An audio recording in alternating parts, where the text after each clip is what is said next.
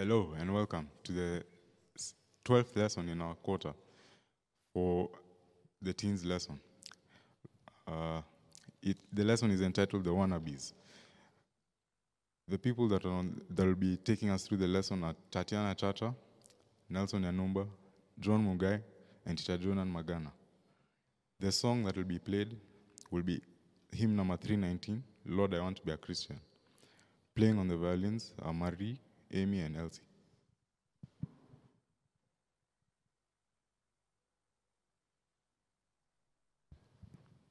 This Sabbath's mission story is Mysterious Man on a Bicycle, and it comes from Portugal. Vera gave Bible studies to an elderly couple, Anna and Pedro, who couldn't read or write. The couple's son, Benvedo, helped with the Bible studies. He read the Bible verses aloud to them and wrote out the answers. No Seventh-day Adventists lived in the remote town of 100 people in central Portugal. The townspeople were simple and honest and had never traveled beyond the nearest town, which was quite some distance away. Vera was sent to the town to work as a missionary for a year. Anna and Pedro were well over 70 years of age. Something about them caught Vera's attention.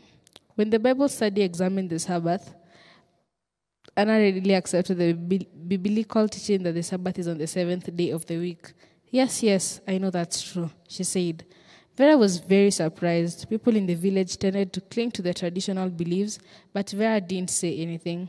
A week later, the Bible study turned to a topic of clean and unclean meat in Leviticus 11. Yes, I know that's true, Anna said yet again. Vera's surprise grew. She couldn't remain silent. How do you know that's true? She asked.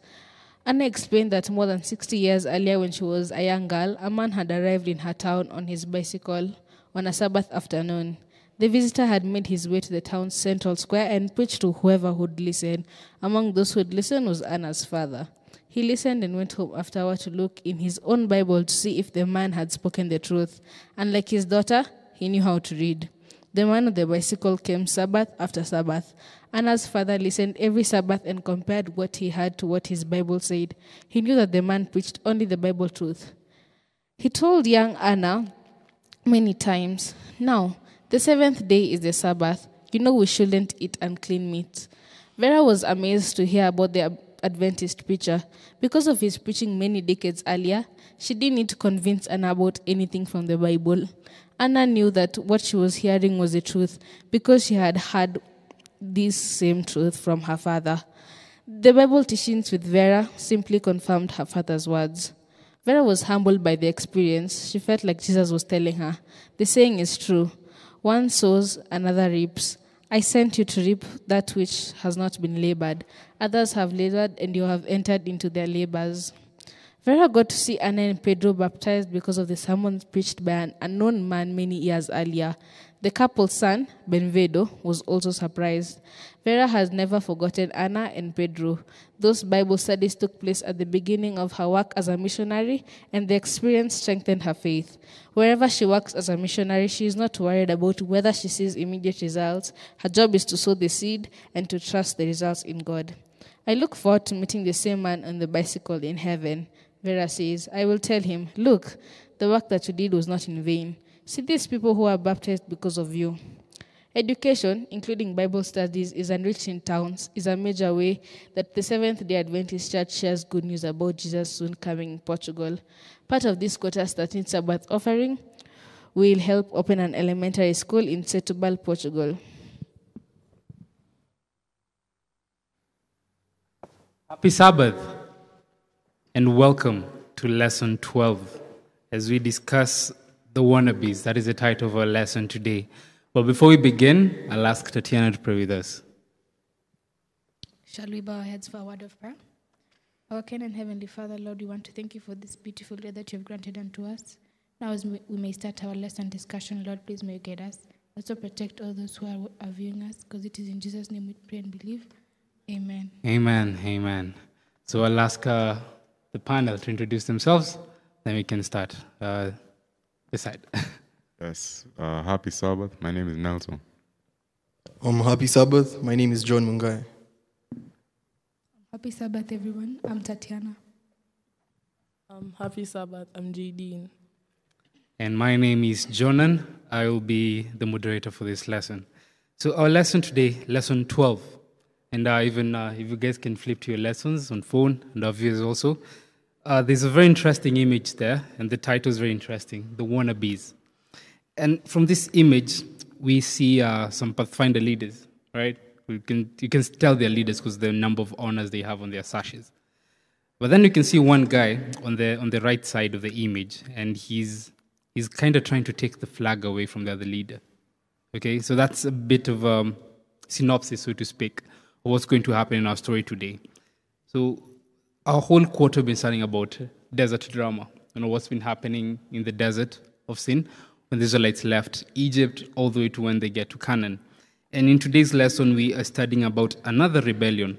Remember, about 2 Sabbaths ago, we talked about Moses, Aaron, and Miriam, and the rebellion that happened between the three of them. Now, this time, there's another group that comes up, but they were almost successful in overthrowing Moses as the leader of the Israelites. But before we get to that, as always, every Sabbath lesson has a corresponding fundamental belief. And today's fundamental belief is belief number 17. That is spiritual gifts and ministries. So we know that God gives gifts to us in different ways, right? Some can sing, some can preach, some can teach. So we are all meant to work, use our gifts harmoniously to fulfill the common goal, which is spreading the gospel and bringing other people closer to God. But our leaders today, they did not use their gifts for the good. They tried to use them for the bad thing, all right? Now, before we get into that, what do you think section, where we get some of your thoughts? And I'll ask Jadine to lead us through that. Okay, so in the what do you think section, there's a question that I would like each one of you to answer. Which of the following people and people groups others are most jealous of, from least 1 to greatest 10? So personally, I will be most jealous of corporate CEOs and least jealous of my friends. Can you tell us why? My friends, it's because, okay, they're my friends, so like, doesn't make any sense, but like corporate CEOs, most of them are like living the lifestyle and meaning, so yeah. Or we can get another opinion from someone else. Yes, Tatiana. Personally, I would say I'd be most jealous of preachers and pastors, and least jealous of friends. Okay, so friends is like the common thing. You should not be jealous of our friends in the first place. Why would you be jealous of a preacher and a pastor? Come to think of this, these guys do amazing things. They come and preach, and they turn people's lives around. They hear people's testimonies, and some even have the chance to even speak to God or even hear His voice, which personally I've never had, and I'm still working on it. Amen. We pray that the Lord speaks to you in actual sense. All right. Opinion this side, Nelson. Personally, I'll be more jealous of an athlete, and least jealous of, I would say, my friends. Friends. Yeah. Athletes, why? I mean, you're a footballer yourself, so. Athletes, it's a given gift. They're given a gift by God, and almost not the normal person can't match it. Yeah. All right. John, what about you? I think I'd be most jealous of athletes, being that I'm an athlete myself, and of teachers, and least jealous of friends. Friends, at least we agree on that. I mean, I tend to think that when you start becoming jealous of your friends, that literally marks the beginning of the end of your friendship. Anyway, moving on. We can get into our story today. But before we even get to that, there's a very interesting story I once heard. But this is a true story in itself, all right? So there was a city that actually tried to dare God to prove himself that he exists. All right, this is a city in Italy. It's called Messina. This happened in 1908. So in December 25th, this city's newspaper article, they are on the front page, they just published, they dared God to make himself known by sending an earthquake. That was on 25th of December. God replied. 3 days later, there was a massive earthquake in that city, and 84,000 people were killed. What does that tell us? Well, we'll answer that question from the story today. John, give us a brief of what our story today talks about. So our story today comes from the book of Numbers, chapter 16. So the story begins with Korah, Dathan, Abiram, 250 Israelite men who are actually community leaders, and certain Reubenites. So what happened was these men, they became insolent and they dared to oppose Moses and Aaron. And they asked Moses and Aaron, isn't everyone in this community holy? You know, what gives you the right to set yourselves above the Lord's assembly? And as soon as Moses heard this, he fell face down to the ground. And he said to them, the Lord tomorrow, he will choose who belongs to him. He will choose who is holy. The one he calls to come near him is the Holy One. And he tells Korah and his followers, this is what you will do. You will take your censers, you will take incense and coal and burn it before the Lord. And the person who the Lord chooses will be the Holy One. And so Moses says, you Levites have gone too far.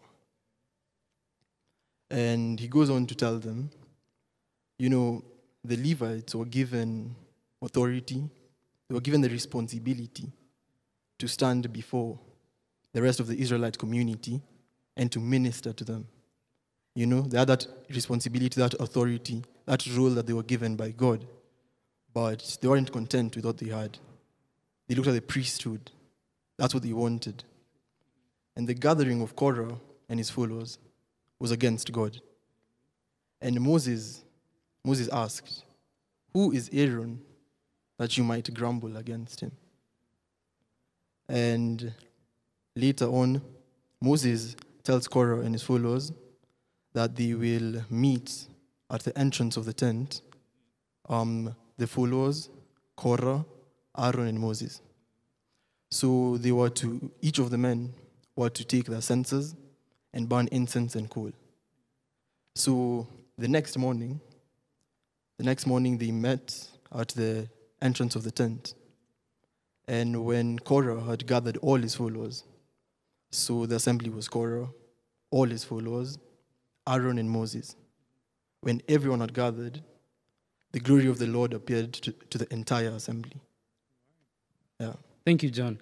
Our story actually ends there, but it leaves us hanging. Okay? But we're going to connect and see what happened to this rebellion. But before we get to that, there's something we get to understand from the Did You Know section. Well, we can just flip to that, the Did You Know section. I'll ask Nelson, the first paragraph, kindly read for us so that we understand what some of this was or what really is happening here. Did you know?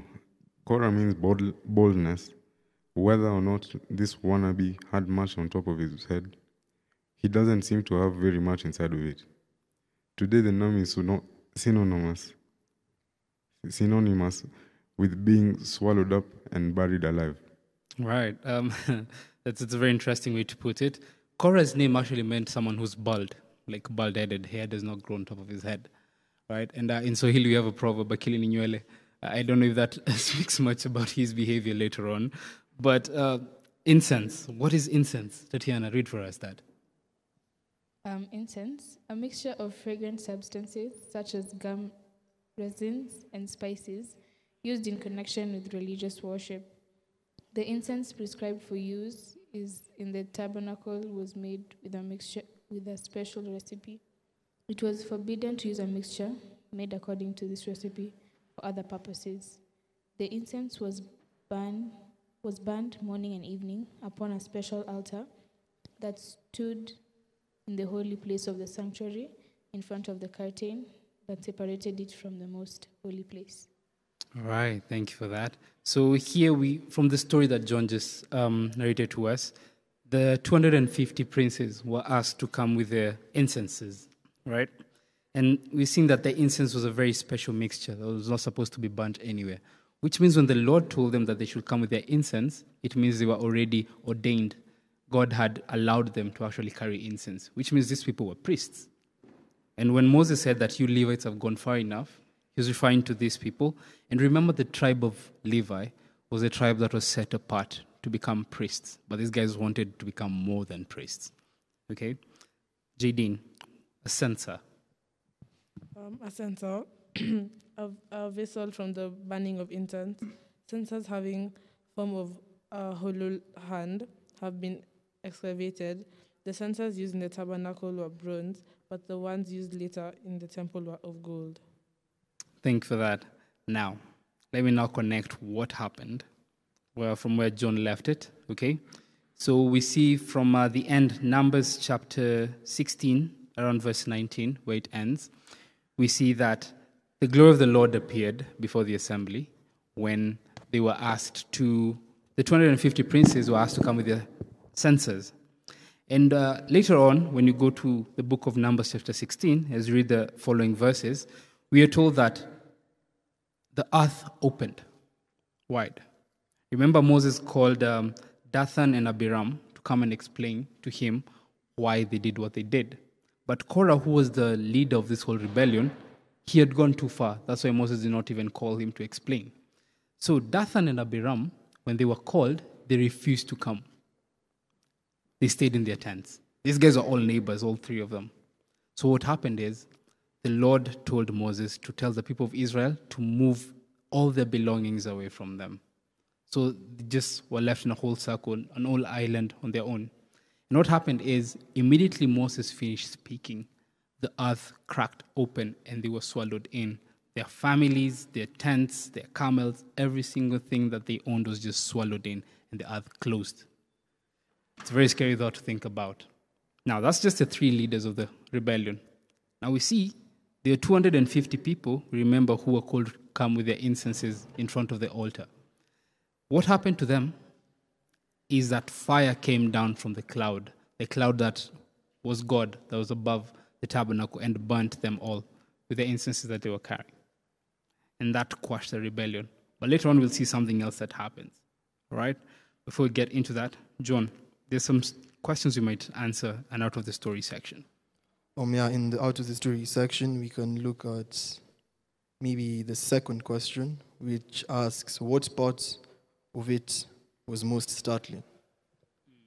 So for me, the part where the earth opened up and swallowed them is definitely the most startling part of the story for me. Yeah, definitely. I mean, it's very rare to just see the earth just opening this day and just swallow someone and just closes open again. That's weird. Probably one more person. What was most startling to you, Nelson? Maybe. Yeah, I would also say the same thing, with God basically giving up on them, and it's quite sad that they had to go that way. Yeah. Yeah, true. God actually gave up on them. I like that. Yeah. Mm-hmm. Another question, maybe? We can look at the fourth question. And it asks, what did you learn about God from this story? Mm-hmm. Yeah. So I think that from this story we learn that, God punishes us when we're wrong. And of course, when Abiram and Dathan were called, they were given the opportunity to explain. Mm-hmm. So he always gives us the opportunity to ask for forgiveness, for repentance. Mm-hmm. Yeah, so from this story we just learned that God is forgiving. But if he gives you that chance to forgive and you don't, you'll face the consequences. True. Probably we can get another thought from the ladies, Tatiana or Jadine. What do you learn about God from this story? I mean, how he dealt with this issue. Tatiana. I think that personally, God has the upper hand. God is the creator, is the supernatural being who is above all, and we should also obey. Sure, obedience. And actually, it's good that we've talked about this because these guys were given a chance to repent, but they ran out of grace, right, which is given to us freely. And in light of that, I think we'll listen to a song from the orchestra, song number 108, Amazing Grace.